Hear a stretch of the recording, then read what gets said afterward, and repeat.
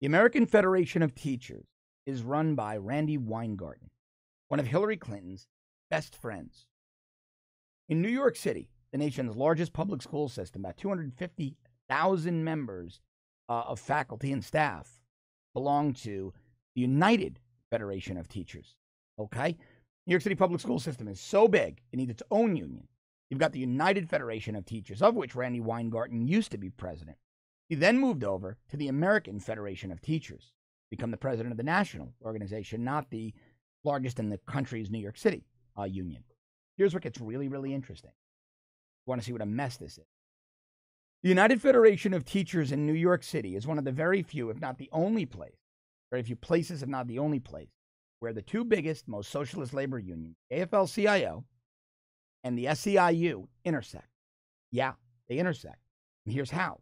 If you're a member of the United Federation of Teachers in New York City, which is controlled by the SEIU, the Service Employees International Union, radically far-left organization, you're a member of the UFT. You're also a member of the AFT, the American Federation of Teachers. Their membership is inclusive of one another. The American Federation of Teachers falls under the umbrella of the AFL-CIO. Think about that for a moment.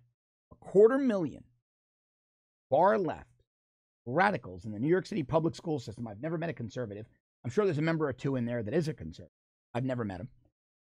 Let's say 95% of those 250,000 members of the United Federation of Teachers, who are also members of the American Federation of Teachers, those 200 and some odd thousand radical far leftists are the nexus at which very socialist AFL-CIO and the very socialist SEIU meet. Not a few people in an office.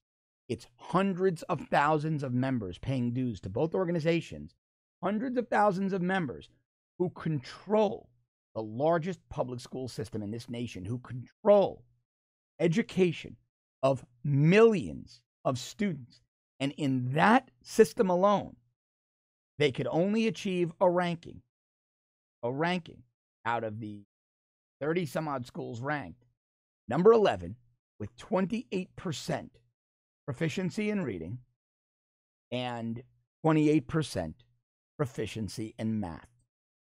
You tell me radical far-left unions are good for America. This is really important stuff, and I want to bring you the details in depth. So please subscribe to our premium service to watch Off the Cuff Declassified. You can go to www.therebel.media/shows to sign up. Also, go to the App Store, download our Rebel app, and go to firescottisrael.com. Let's get Broward County Sheriff Scott Israel removed from office. Please sign the petition if you haven't already. If you've done those things, thanks very, very much. And thank you so much for watching. I'll see you tomorrow.